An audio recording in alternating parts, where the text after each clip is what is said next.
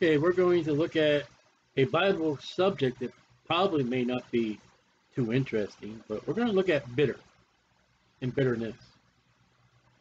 Now, bitter is a sharp, cruel, sarcastic, painful, afflicted, and it's sinful. It has a taste that is sharp, pungent, and disagreeable. The taste can be found of dandelion greens, citrus peel, cranberries, cocoa, coffee, green tea, red wine, and leafy vegetables. It can also be a bitterness to a toxic plant to make you know you ought not to be eating this. And many animals and insects recognize this bitterness in leaves and fruits and plants that no, don't eat this. More sensitive is called super tasters, and they're of the Asian, African, South American, and many of these places vegetables are disagreeable. More food you would find grapefruits, mustard greens, olives, and tonic water. So bitter has its own distinct taste. It's in the realm of food. I mean, majority of Americans take part in coffee and cocoa. Some take part in vegetables, leafy vegetables. And in some plants, it's toxic. It's a warning that don't eat me. So when we see bitter, Genesis 27:34, as we start running the scriptures to see what bitter is, Genesis 27:34, and when Esau, this is one that God said, Jacob I love, Esau I hate. Esau sold out his birthright for a mess of beans. Jacob has claimed that birthright by being subtle, deceiving his father with the help of his mother. And Isaac has blessed Jacob, and Jacob is scarce gone, and he's out. He ain't going to show up when Esau shows up.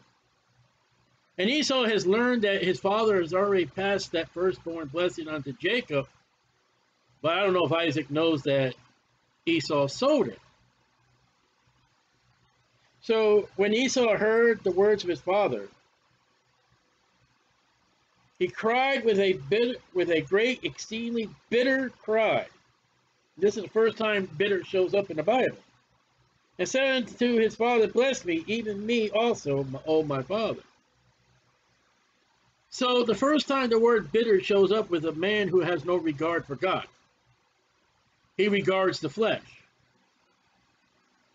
And instead of taking the spoonful of medicine that he has swallowed by giving up his birthright to Jacob, he cries with a bitter cry of anger and oh. And yet the Bible says that, he cried, he sought it with tears, and yet he despised his birthright. And we see to be, as you read the rest of the chapter, he gets very angry. He's angry enough to say in his heart that I'm going to kill my brother for what he did. But Esau, you sold it. It's your fault. Exodus 1:14. Exodus 1:14. We move on to, and they made their lives bitter with hard bondage in mortar and in brick and in all manner of service in the field hands, picking crops. All their service, wherein they made them serve, was with rigor. Here is a bunch of slaves who have been mistreated, who has been abused, who has been worked to be worked on top of work, and you do more work, the Bible says. And I'm not talking about the Africans in America. I'm talking about the Israelites in Africa. We don't teach in the public school system how the Africans of Egypt mistreated the Israelites, the children of God, in the book of Exodus. And yet here's a bitterness. Oh, we can't have certain things like cotton. We can't say certain words in America, but we forget that the African put in bitter and rigor and hard service to the children of God in slavery. Yet you don't see the Jews rise up.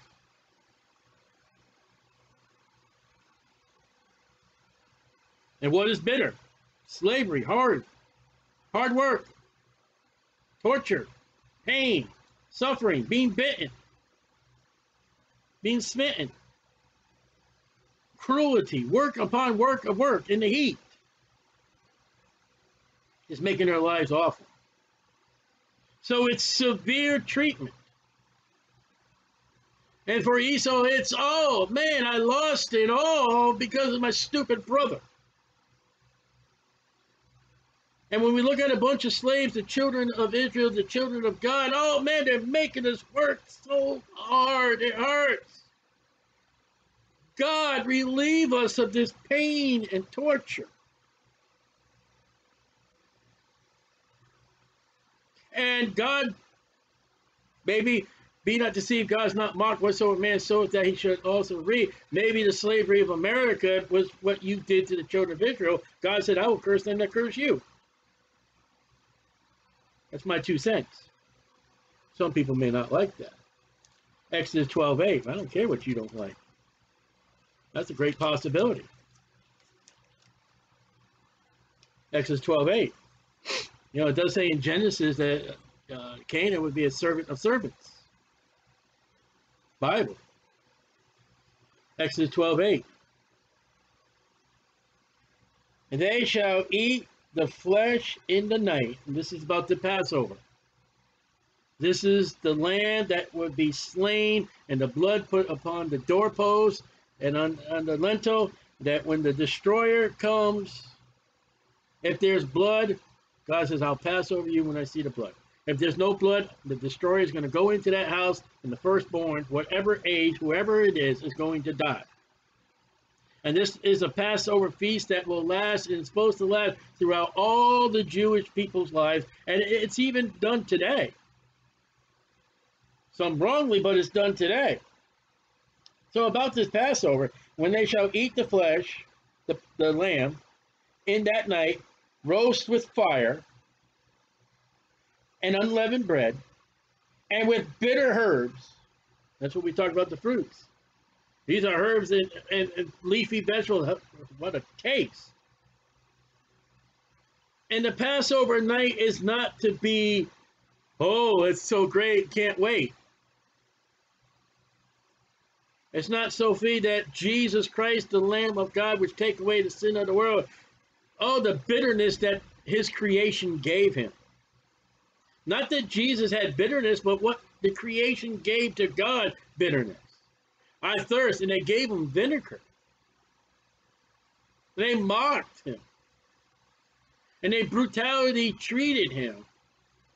They treated God with bitterness, hardship, anger, cruelty, completely just giving to Jesus Christ all that he could handle, that no man could handle. No man could take the abusement that Jesus Christ suffered, according to the scriptures. So we see bitterness as in Exodus 1:14. It's severe. It is severe how they treated Jesus Christ. Chapter 15:23. Chapter 15:23.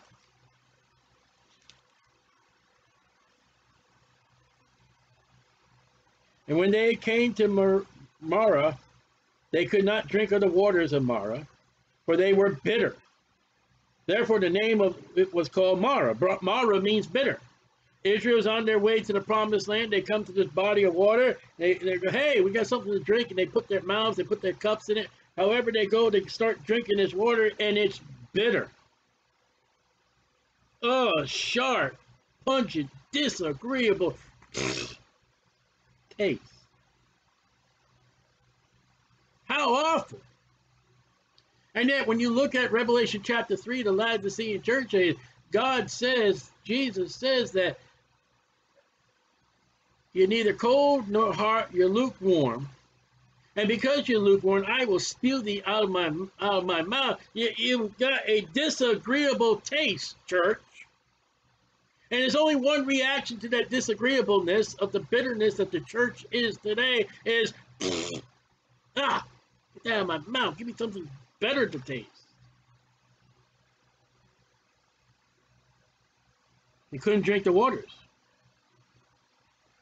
And God spoke to Moses, and he threw a tree. And the waters became sweet, but here's bitter. Here's bitter. And later on, they found 12 wells of water that were good. They didn't wait. Impatience. If they had moved on, they would have found those 12 wells of water that would have been satisfying. Numbers, chapter 5. So it's definitely something severe. It is something, what a taste. I can't agree with this. Harshness. Numbers 5:18. Now here's a woman, her husband thinks cheated on him. Or let's call it right. The man thinks that his husband has committed adultery against him. He brings the woman to the priest. In 18. And the priest shall set the woman before the Lord, and uncover the woman's head, the veil, and put the offering of memorial in her hands, which is the jealousy offering. And the priest shall have in his hand the bitter water. We just came from bitter water. That causes the curse. Verse 19. The priest shall charge by an oath, and say unto the woman, if no man has lain with thee, and if thou hast not gone aside to uncleanness with another instead of thy husband, be thou free from the bitter water that causes the curse. 23. The priest shall write these curses in a book, and he shall blot them out with the bitter water. 24.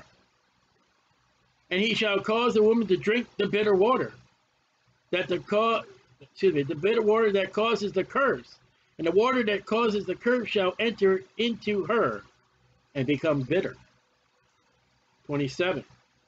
And when he that made her drink the water, when it shall come to pass that if she be defiled, and has done trespass against her husband, that the water that causes the curse, with the bitter water, shall enter in her and become bitter. And her belly shall swell, and her thighs shall rot, and the woman shall be a curse among her people. So here's the event. I think my wife has gone to another man besides me. And here's a bitter water. Purpose, not, okay, we're traveling along the wilderness. Here comes a body of water. Yuck.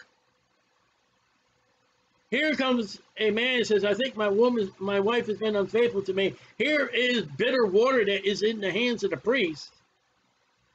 And he makes this woman drink the bitter water. She has no option. Well, she has an option. She could leave and be called cursed.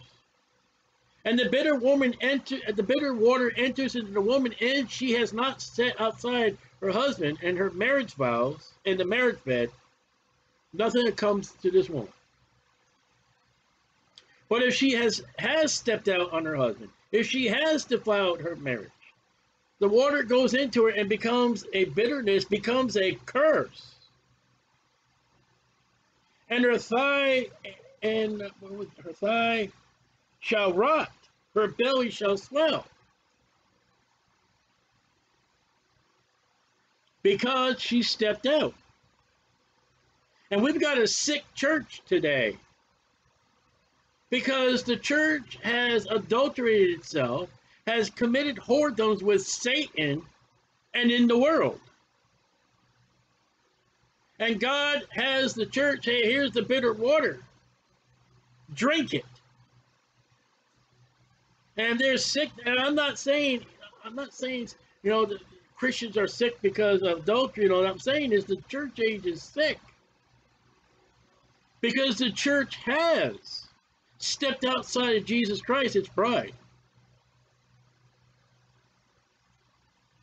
And just look at it, just rottenness, this curse. Cursing. It's a horrible thing to happen.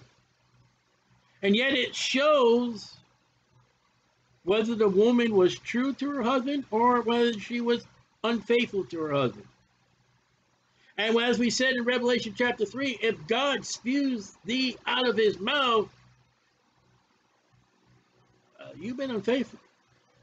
You are not satisfying God at all. Numbers 9:11. Numbers 9:11. And I apologize how dark it is, but it looks like we're going to get some storms here. My lights, all they do is light up my face, so I apologize. Numbers 9:11. The 14th day of the second month at even shall keep it, and eat it with unleavened bread and bitter herbs. There's the Passover again. That eating of those herbs that is sharp, pungent, disagreeable. You got to do it every year.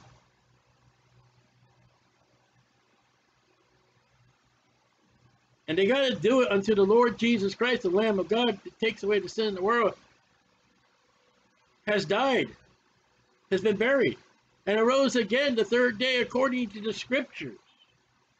Then the Passover is done. It's no more a Jewish ordinance because there's neither Jew nor Greek, Romans chapter 10. We're all in the body of Christ, and what we take part in is the Lord's Supper.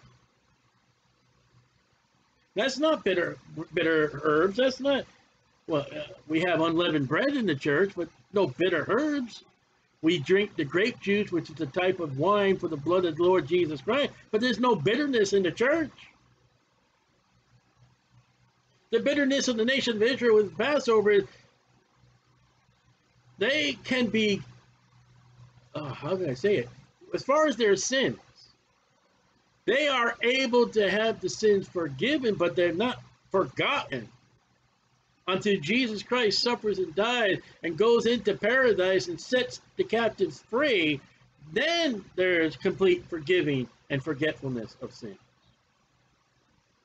The church has no bitterness because we're saved, we're washed in the blood of the Lord Jesus Christ. Hallelujah. Deuteronomy 32:32. Deuteronomy 32:32.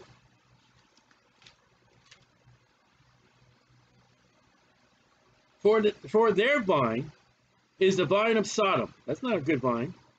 And the fields of Gomorrah. That's not a good field. Their grapes are grapes of gall. Their clusters are bitter. For their rock is not as our rock. Well, there's one church that says Peter is our rock. Peter's not my rock. Peter was never the Jewish person's rock. It's always been Christ, Paul said. And when I take part in the Lord's Supper, it is grape juice. It's not the blood, but it symbols the blood without being the blood. It represents the blood of Jesus Christ, not the blood. And when you got a church that says this is the literal blood of Jesus Christ, or you use intoxicating liquors, God says, hey, that's like Sodom and Gomorrah, you filthiness. That's gall. That's bitter. These clusters are bitter. That is a sharp, pungent, disagreeable, afflicted and sinful and painful offering you are having your people of your church to take part in. I'll spew thee out of my mouth. That's horrible. And that's what God thinks of those who take part of the Mass. That is not Bible-centered, that's not Bible-approved, and has never been done by Jesus Christ or any of the apostles, nor any Bible-believing church. Everywhere the Bible forbids or warns against the drinking of alcohol beverages, and yet you go into a church this side of Calvary, and we got hooch. Vile. Esther 4:1. Esther 4:1.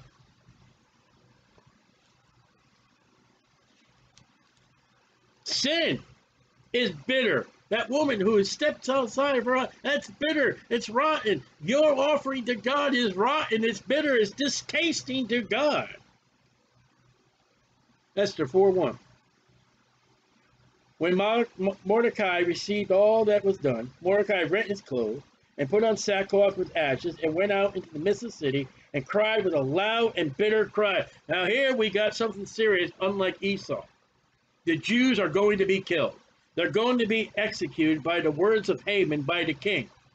On this set day, all people can go and kill all the Jews you want. You think World War I and World War II, you think the Nazi parties and Adolf Hitler chasing the Jew to exterminate the Jews was something new? That is found in the pages of Esther, chapter 3, around about 510 BC. With death overhanging, with my people and myself are going to be killed in the hands of these people. Oh, God! Help us! In a book that doesn't mention God at all. Esau, I didn't get the first blessing. Oh, Father, I'm going to kill Jacob. Oh, God, we're in trouble. We need your help. Wailing.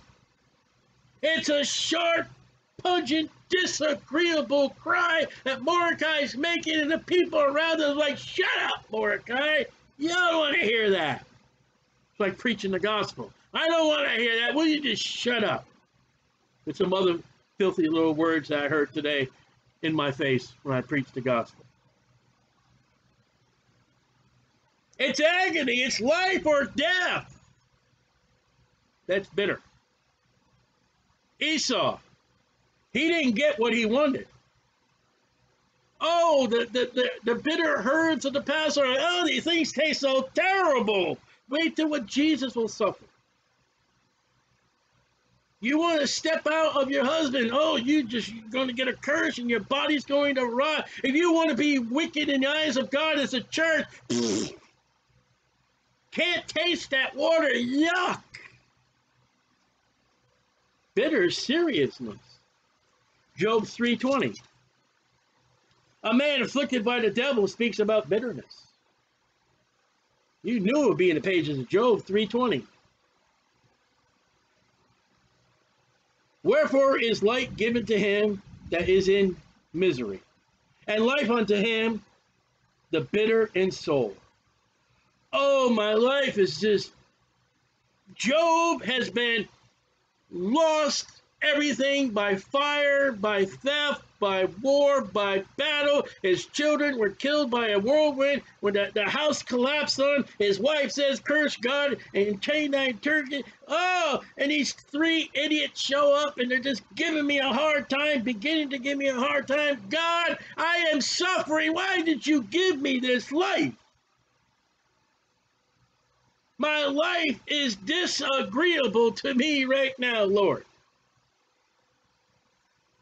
Mordecai, oh, Lord, we're in great trouble. Job, oh, Lord, I'm in great trouble. Help! I'm not happy right now.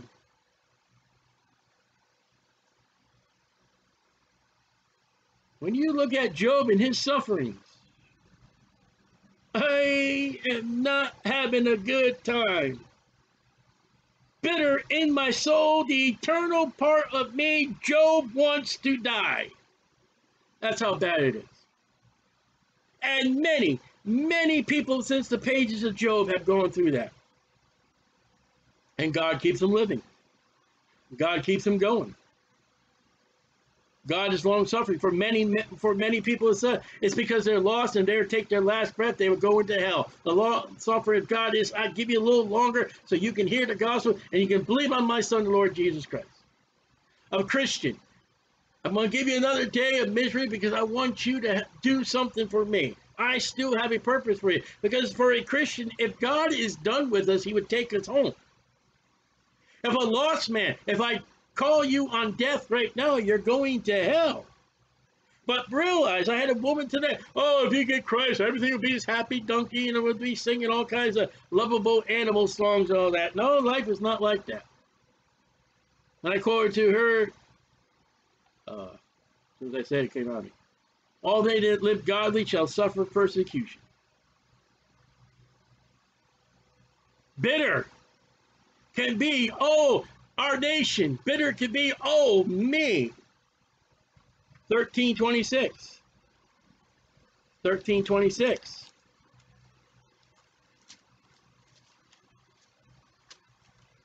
Bitter is a serious word, and you know what?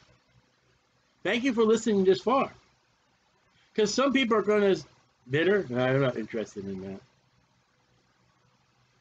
For thou writest bitter things against me, and makest me to possess the iniquities of my youth. How about things that are disagreeable in our life? How about disagreeable things and sinful things that God writes about my life? Huh? See what he's doing there? Give me the pen. He's making a list and checking it twice. That's not Santa Claus. That's God. God's recording to us. Don't we have 66 books where God is giving us actual stories of actual people who are real? And the consequences of their sins and their repenting has been recorded. If we confess our sins, he is faithful and just to forgive us our sins. Until then, it's written down. What's the bitterness? It's disagreeable to God when I sin against him. That's bitter. That makes God,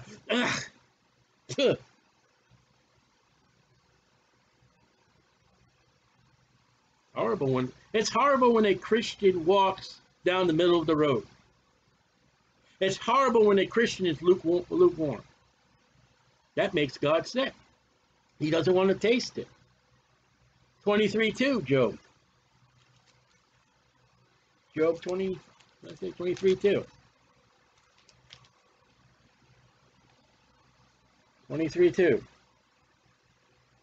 Even today is my complaint bitter. My stroke is heavier than my groaning. Job is suffering. Job is having a hard time. And respectable. I mean, Job is, have you heard the patience of Job? That's the patience of Job. Lord, I'm not, please. Lord, I am miserable. Lord, I am not having a good time. Lord, I'm suffering. Lord, it hurts. Lord, I am very disagreeable. And yet the Bible speaks about the patience of Job. Psalm 64:3. We're getting storms outside, so it's getting darker, so forgive me. 64:3.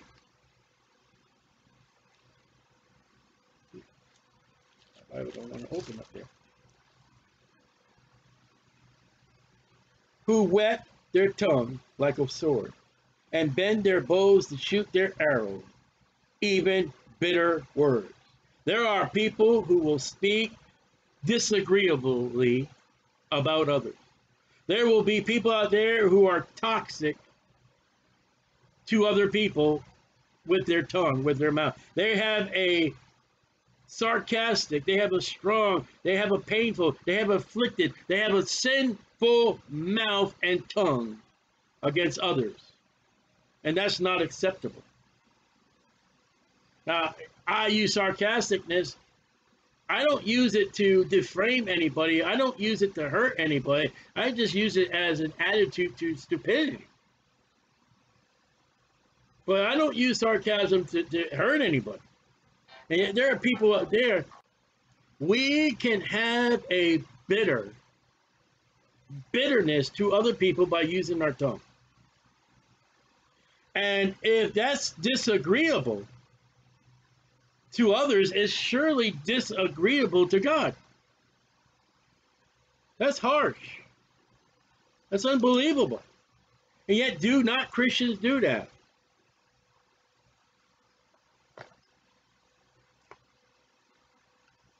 It's sorry, but it happens. Oh, I'm not disagreeable, and then when you use your tongue to be disagreeable against others. Proverbs 5:4. Proverbs 5:4.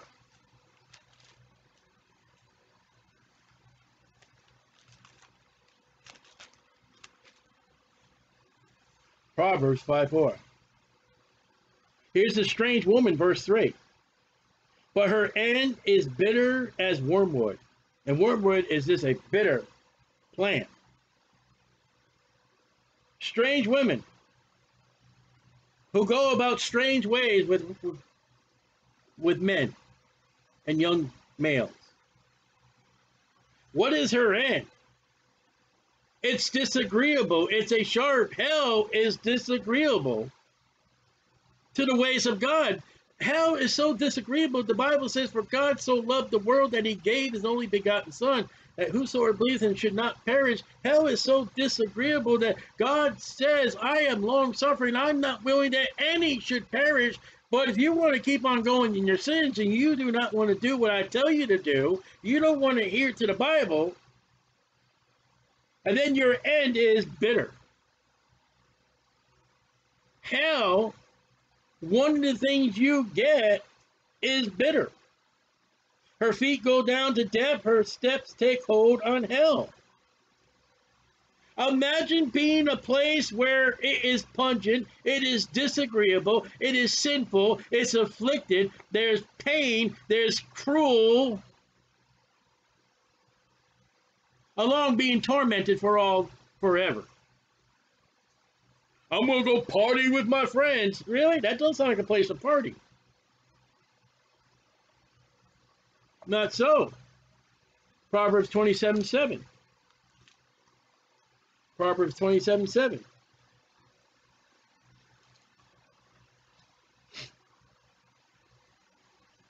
The full soul loatheth the honeycomb, but to the hungry soul every bitter thing is sweet.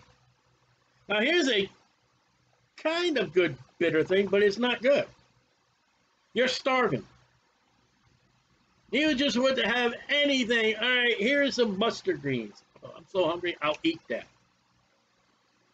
That wasn't Esau. Esau said, I'm going to starve to death. I want your beans. Then after he realized what the consequences of the beans were, that his birthright was sold, he didn't get what he wanted, then he had the bitter cry. But here bitterness is, I have nothing else.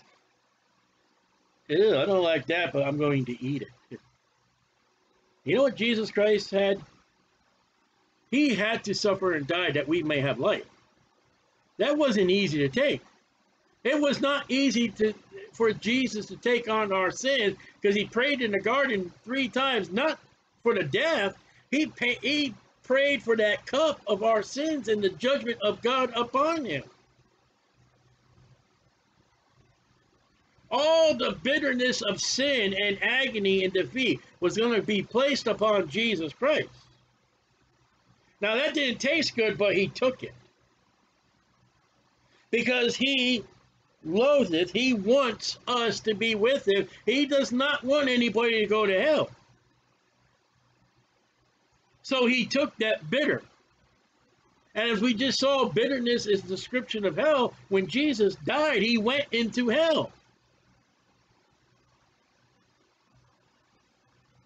So we see Jesus Christ in this study of bitter.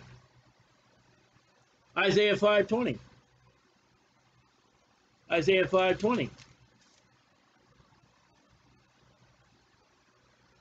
Woe unto them that call evil good and good evil, that's America, and put darkness for light and light for darkness, that's America. And here's your churches that put bitter for sweet and sweet for bitter.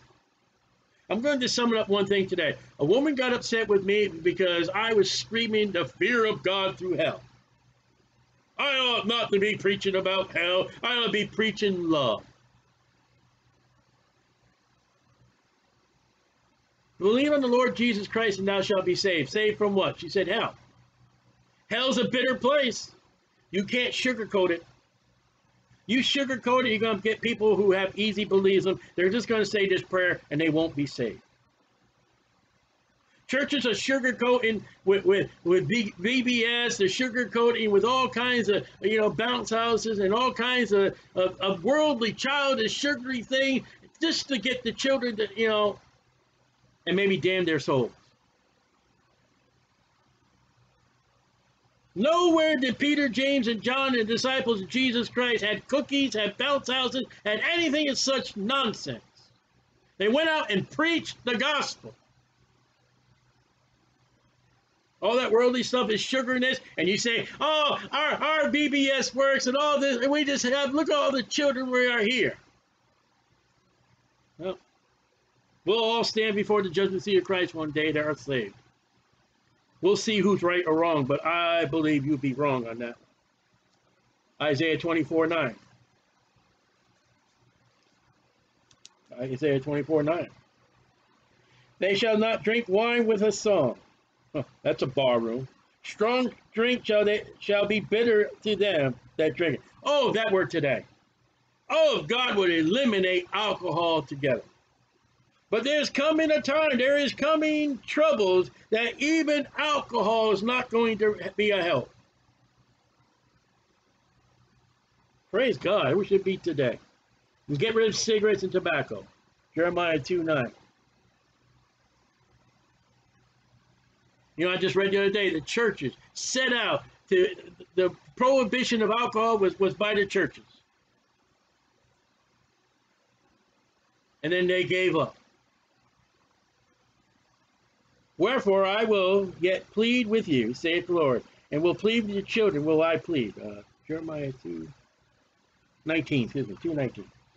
Thy own wickedness shall correct thee, and thy backsliding shall reprove thee.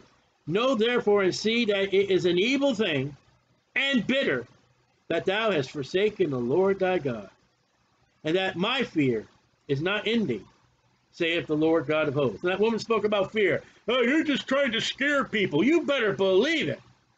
April 25th, 1987, I was scared out of hell through the gospel of Jesus Christ. Not been saved and will be saved and not going to hell because I feared hell and I put my faith upon Jesus Christ. The Bible says you forsake God. Whether you're saved or you're lost, you're saved and you don't continue with God. You're lost and you won't believe on the Lord Jesus Christ. It is a bitter thing.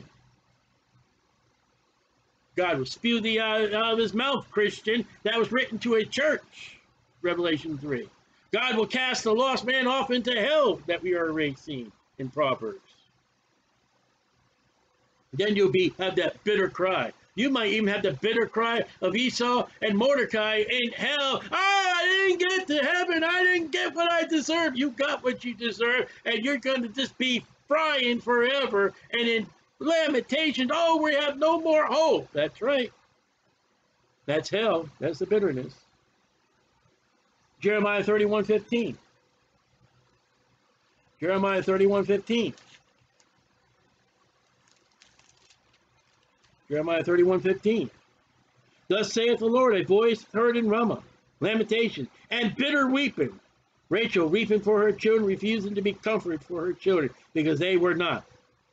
At the time of Jesus, around 2 years old, that thing, Herod went through killing all the babies, all the children, trying to kill Jesus.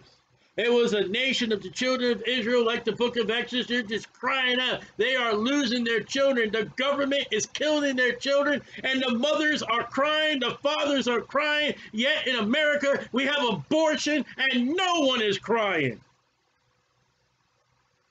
We've gone a long way backwards, my friend. Long way. Jeremiah 31. Ezekiel 27:31.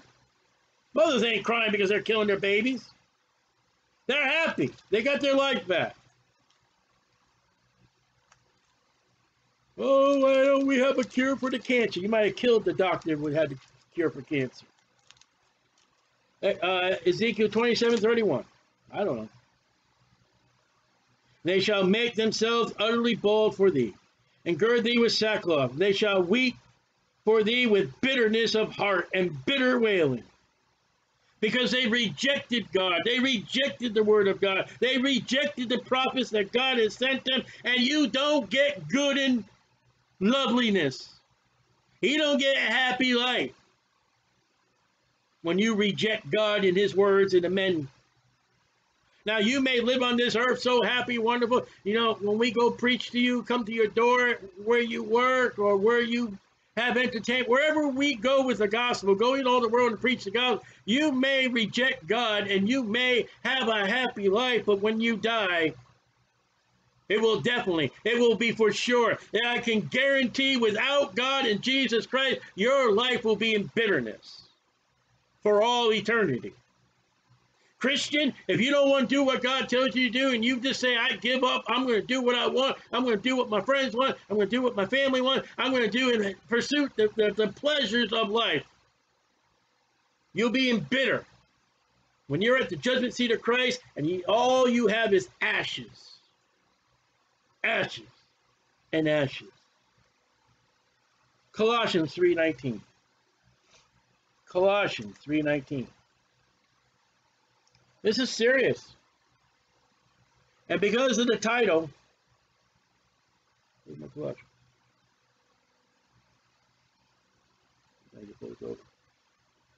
Colossians 3:19.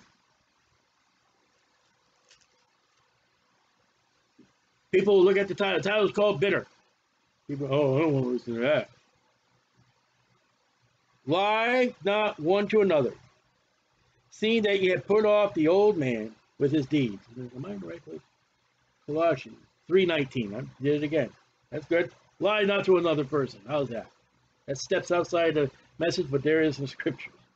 Husbands, love your wives, and be not bitter against them. Uh-oh. Sharp, pungent, disagreeable, sarcastic, painful, afflicted, or sinful. Or a disagreeable, toxic plant. How's that? The Bible commands a husband, don't you be bitter against your wife. Don't you mistreat her. Don't you be sharp to her. Do not be disagreeable to her. Do not afflict her. Do not be painful upon her, and don't sin against her. It says, love your wives and be not bitter against it. That's, wow. I didn't know that was in there. James 3. It's in there. You read and study your Bible, you'll find out. James 3:11.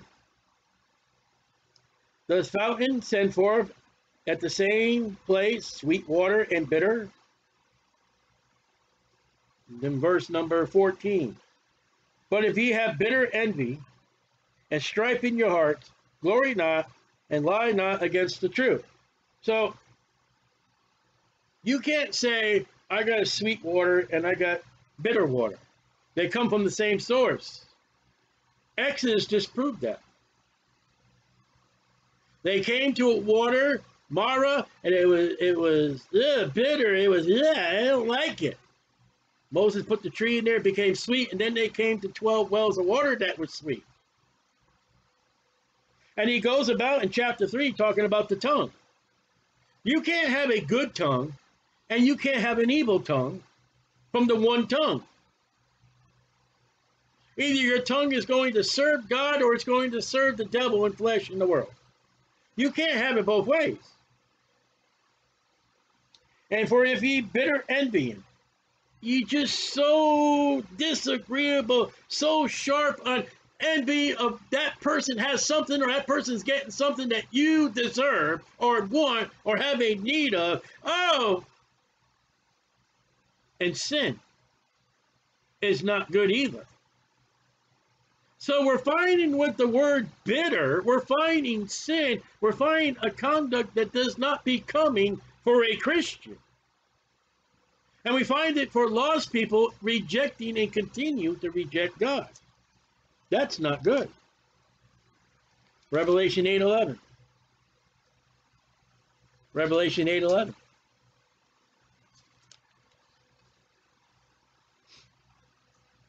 And the name of the star is called wormwood.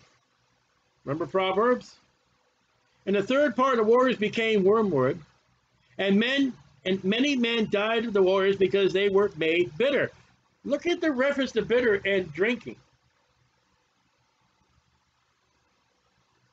There's coming a time in the future, in the tribulation period, men are going to die because the waters they drink, the bottled water, the water that comes out of the water fountain, the water that's going to come into your kitchen, the water that's sitting in the bottle in your refrigerator is going to be bitter.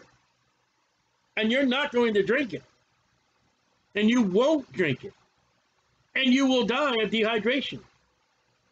It's a judgment upon of God upon man because of their sin and their wickedness in the time of the tribulation period. Just like the Israelites, they came to it, and God was testing the Israelites.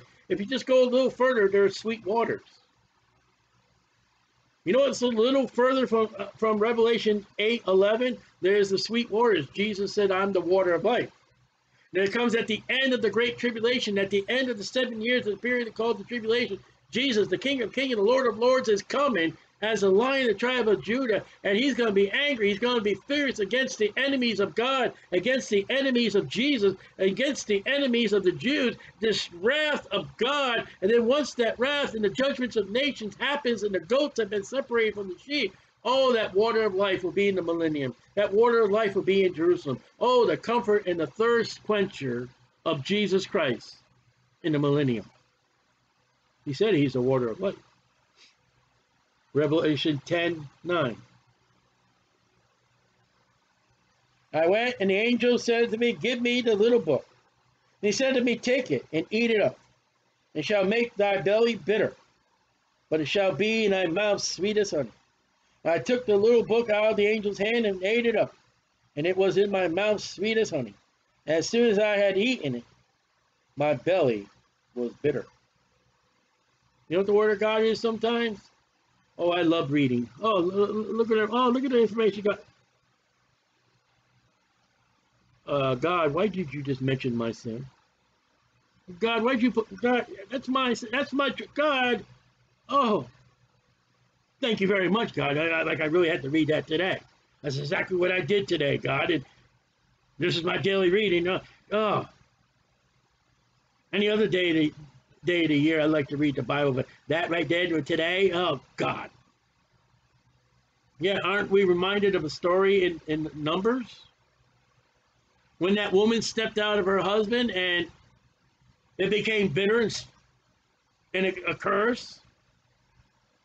Our sins to be bitter and cursed when we read about them in the Bible. And if we're reading our Bible today, okay, this is what I'm reading, I'm studying, reading along. And you come to the read and you're clean. And you're standing and God is sure in your state and it's pretty clean. And you go through the Bible, it's like, wow, interesting, good. Oh man, I'm at the end of reading today. Oh, wow. I should read more, but the Bible can be sweet to read, yet the Bible could be bitter to read by us digesting of who we really are, our sins. It's not good to read about our sins. We don't like that. Oh, we read about, oh yeah, that's that guy over there.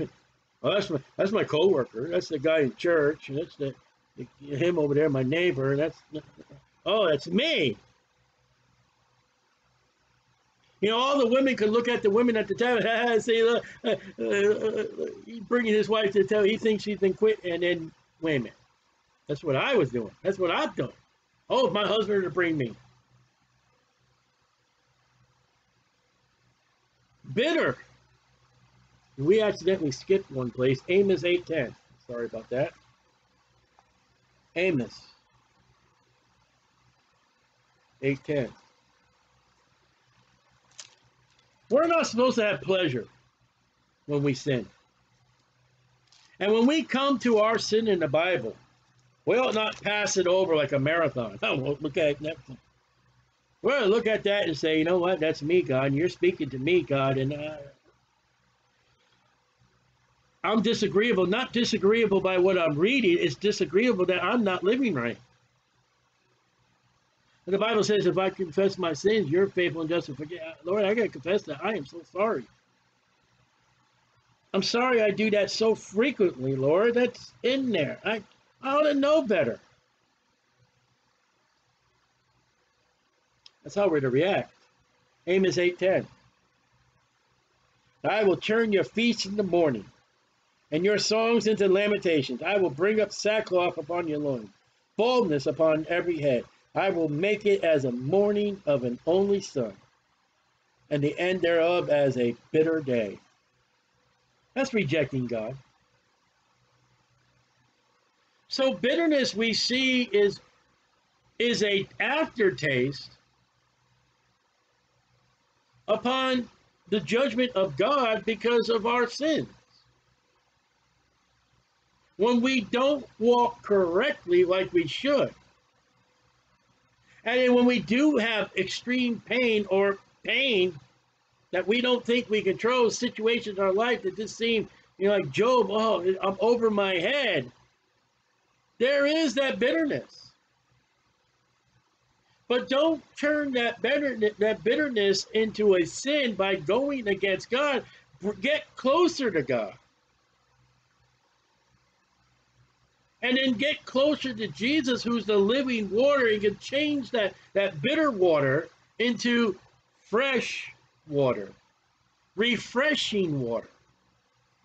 That you'll say, oh, I want more, instead of going, out.